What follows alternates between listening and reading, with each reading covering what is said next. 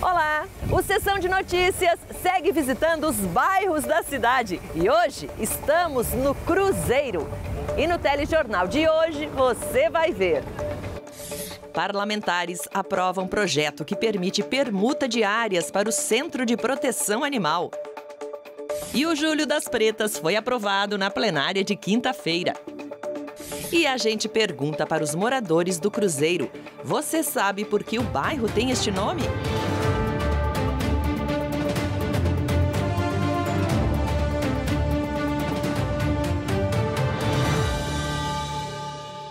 Foi nos anos 50 que a cidade começou a crescer aqui para os lados do bairro Crizeiro. As casas foram tomando conta das colônias e dos parreirais. E hoje, segundo o censo de 2010, aproximadamente 13 mil moradores vivem no Crizeiro. E na plenária de terça-feira nós tivemos avanços no assunto do Centro de Proteção Animal, numa sessão que também teve bastante debate. A semana começou com mais de 1 hora de debate sobre a moção assinada por 8 parlamentares de apoio à castração química aos condenados por crime de estupro. A medida reafirma projetos de lei que tramitam no Congresso sobre o tema. Alguns vereadores alegaram que a medida não possui embasamento científico e médico e que o agressor pode cometer o crime de diversas formas.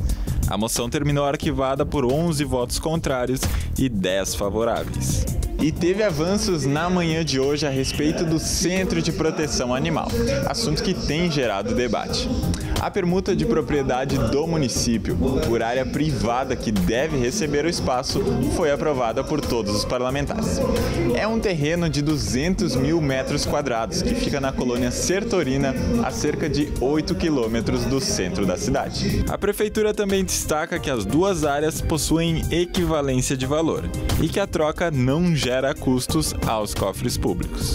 Em seguida, foi aprovada por maioria a moção em favor do cumprimento da Constituição Federal e leis trabalhistas, especificamente sobre a extinção da obrigatoriedade do pagamento da contribuição sindical de forma compulsória, instituída pela Reforma Trabalhista de 2017. O Instituto da Audiovisão de Caxias do Sul vai ocupar a tribuna do Legislativo caxiense na plenária do dia 5 de outubro. A cedência do espaço foi acolhida por todos os vereadores. Também recebeu voto favorável do plenário da Casa o projeto de lei que altera pontos do Programa Municipal de Pavimentação Comunitária. A matéria, de autoria do vereador do PSB Zé D'Ambrós, entre outros pontos, busca a utilização de revestimento asfáltico. No grande expediente, o líder do PCdoB, Renato Oliveira, apresentou números que mostram perdas em arrecadação para o município após os recentes reajustes de impostos do governo federal. Segundo o vereador, Caxias é a cidade mais impactada da Serra, com projeção de perda anual de 57 milhões de reais. Quem abriu os debates de quarta-feira foi o vereador Zé D'Ambrós, do PSB. Ele destacou iniciativas da prefeitura como a regularização fundiária e a horta comunitária, que, para o parlamentar, tem dado certo com a participação da comunidade. Por outro lado, cobrou avanços quanto à construção de capelas mortuárias na Zona Norte. Em seguida, a vice-presidente do parlamento, vereadora Tatiane Frisso, do PSDB, subiu à tribuna para repercutir a assinatura da empresa que vai projetar o Plano de Mobilidade Urbana de Caxias, ocorrido na tarde de terça na prefeitura. O seminário de combate às fake news nas eleições, promovido pela Câmara Municipal no próximo dia 29 de julho, foi assunto da chefe do Poder Legislativo, Denise Pessoa, do PT. Ela lembrou de ocasiões em que foi alvo de desinformação e alertou para os perigos da divulgação de notícias falsas. Já o vereador Adriano Bressan utilizou o grande expediente para rebater críticas feitas ao recente reajuste de impostos realizado pelo governo federal. Na ótica do líder da bancada do PTB, Caxias deve se reinventar para aumentar a arrecadação, por meio da promoção de eventos e também pelas parcerias público-privadas, por exemplo. Quem finalizou as manifestações de quarta foi o vereador do Podemos, Maurício Marcon, que pregou responsabilidade de políticos com o dinheiro público e criticou o uso do fundo partidário no Brasil. O nome das ruas no bairro Crizeiro são bem diferentes, peculiares. E você sabe por quê? é uma homenagem à constelação Crizeiro do Sul. Essa aqui, ó, a Sirius. Mas será que os moradores sabem disso? O céu está dividido em 88 constelações geométricas. A Crizeiro do Sul, também chamada de Cruz, é a mais visível no hemisfério sul e na linha do Equador. Mas será que os moradores sabem que o nome do bairro é uma homenagem ao mundo celeste? Com licença, a senhora sabe por que o bairro se chama Crizeiro?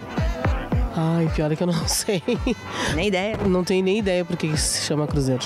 Na verdade, eu não sei, porque desde que eu nasci já era bairro do Crizeiro. Não tenho nem ideia. Quem sabe aqui, ó, no Tiuíba, que é muito famoso aqui no bairro, um dos lugares mais conhecidos que tem aqui. Famoso porque pertencia ao saudoso senhor ibanês Antônio, o Tiuíba, que veio para o Crizeiro em 1953 e viveu toda a vida no bairro.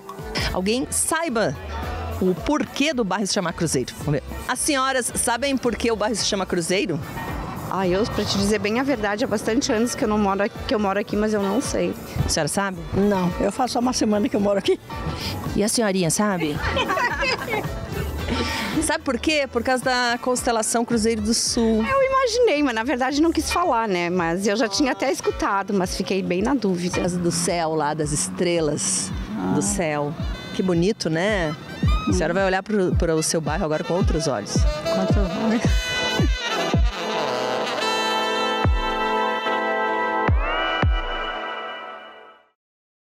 E vamos saber agora como foi a sessão ordinária de quinta-feira. O presidente do Sindicato dos Trabalhadores Rodoviários usou o espaço de 5 minutos na tribuna para destacar os 50 anos da entidade. Falou da rotina dos motoristas e reconheceu a significativa presença das mulheres nos dias de hoje na categoria, tanto na condução dos grandes veículos, como nos cargos administrativos do sindicato. Também subiu à tribuna a representante do movimento negro, Maria Genesi Silveira. Ela lembrou que a luta dos negros é por igualdade e respeito para uma raça que ajudou a construir o país, assim como as outras etnias. Na busca de tal reparação, Maria Genesi reiterou a importância das cotas na educação para os negros e alunos carentes oriundos das escolas públicas. E foi aprovado por maioria o projeto da vereadora Estela Balardim do PT, que institui o Julho das Pretas como um evento oficial do município de Caxias do Sul. A parlamentar se emocionou ao falar da iniciativa que propõe a semana de 25 de julho para a realização do evento, quando é celebrado o Dia das Mulheres Negras, lei criada em 2014 no Brasil. O projeto também busca promover a igualdade de gênero e raça. 2 requerimentos em regime de urgência foram aprovados por maioria na última plenária da semana. O primeiro, que pede informações do Ministério Público do Trabalho a respeito de atividades do Sindicato dos Trabalhadores nas indústrias metalúrgicas, mecânicas e de material elétrico de Caxias. E o segundo, que requer transparência nas cotas deste sindicato. Ainda na plenária, recebeu a aprovação de todos os parlamentares o parecer prévio do presidente da Comissão de Ética Parlamentar, que arquiva a denúncia externa feita ao vereador Sandro Fantinel. E no grande expediente, as demandas em 2022 da Comissão de Agricultura, Agroindústria, Pecuária e Cooperativismo foram assunto na fala da vereadora Gladys Frisso. A parlamentar convidou para a live que ocorre no dia 25 de julho pela manhã, com o tema Agronegócio em Pauta. Palestras de diversos temas como legislação, novas tecnologias e turismo rural, com vereadores da comissão e especialistas no tema. A MDBista também destacou um novo programa da TV Câmara da Terra. O vídeo do primeiro episódio, que trata de primeiros socorros no campo, entra nas plataformas no mesmo dia 25, data que é celebrado o Dia Internacional da Agricultura Familiar. No próximo bloco, a gente fala de fake news. A gente volta já. Olá, eu sou Gracina do Rosário da Conceição Trindade. Eu tenho 81 anos, eu faço questão de votar. Para mim, nesse dia é uma felicidade de me arrumar e bem bonita votar. Eu incentivo eles. Para mim é muito gratificante, né, ver ela que nem idade tem mais, mas ela faz questão de votar. Como ela diz, eu quero um mundo melhor para vocês, que são netos, pelos meus filhos.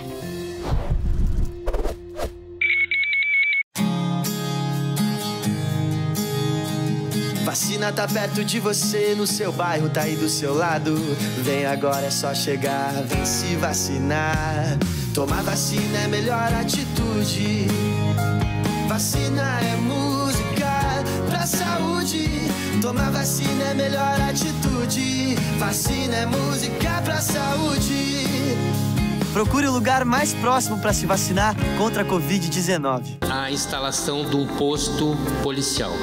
Uma das prioridades é a ampliação de horário de ônibus. Vocês são os nossos representantes, então por favor nos ajude nessa parte. Câmara vai aos bairros, é a democracia e a participação mais perto de você.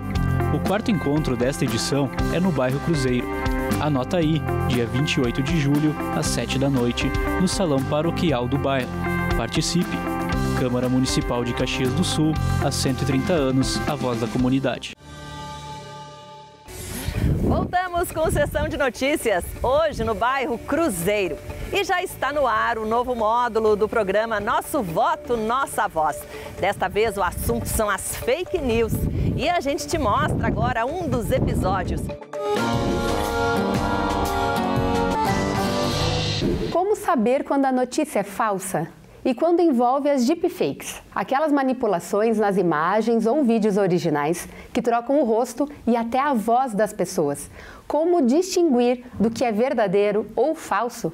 Quem nos explica é a doutora e mestra em Direito, Alana Dalla Santa. Para identificar as fake news, a gente trabalha sempre com um empoderamento no sentido de poder avaliar criticamente as informações que a gente recebe. Qualquer cidadão deve trabalhar para se capacitar no sentido de verificar informações. Existem algumas dicas operacionais para que a gente proceda com essa verificação. Algumas delas incluem checar, além do título da notícia, da manchete, o conteúdo integral daquela notícia. Além disso, é importante também verificar o endereço eletrônico no qual a gente está consultando a informação. Algumas páginas usam uma URL muito semelhante às plataformas de grande acesso, a jornais bastante reconhecidos, para gerar uma confusão naquele leitor, para que dê uma credibilidade, mesmo o site não sendo o original verificado. Outra dica importante para essa verificação é sempre conferir a fonte. Verificar quem é que está patrocinando aquela notícia, quem é que produziu aquele conhecimento, aquela informação que será passada adiante. Além disso, algo que pode contribuir demasiadamente é sempre duvidar. Então, a gente, quando acessa uma informação, buscar pontos de dúvida e de crítica em relação àquele conteúdo.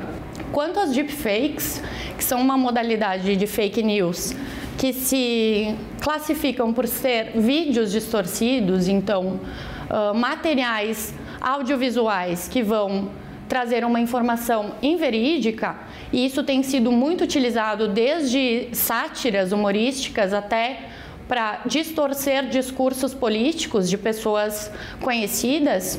A gente pode utilizar também algumas técnicas para verificar, como essas que eu já mencionei, no sentido de verificar a fonte e também de comparar esse material com outros materiais daquela mesma pessoa, para tentar identificar traços que sejam correspondentes ou, além disso, verificar traços pessoais, iluminação, apontamentos que possam demonstrar que aquele vídeo ele não corresponde à realidade de fato. O combate à desinformação, e a disseminação de notícias falsas é tão importante que várias plataformas já estão desenvolvendo mecanismos para identificar as fake news nos seus âmbitos, As ferramentas consistem desde mostrar via algoritmo as pesquisas que têm maior confiabilidade, até alertar o usuário a respeito daquele conteúdo que foi compartilhado às vezes por diversos usuários e que contém alguma informação que pode ser imprecisa. Buscar verificar as informações vai sempre auxiliar a ter uma informação confiável, de qualidade, que possa auxiliar na nossa formação pessoal, que nos aproxime de um conhecimento científico ou mais fidedigno em relação ao que a gente está buscando, e também, evidentemente, nos nossos processos democráticos, porque a informação de qualidade é o que vai oportunizar a formação de uma opinião que nos leve a um voto consciente. Sempre checar a notícia em sites confiáveis de jornalismo sério. Uma dica importante para não cair na desinformação, né? Mas quando você compartilha essa fake news, qual é a tua responsabilidade nisso? Isso é o assunto para o próximo vídeo. A gente te espera. Nosso voto, nossa voz.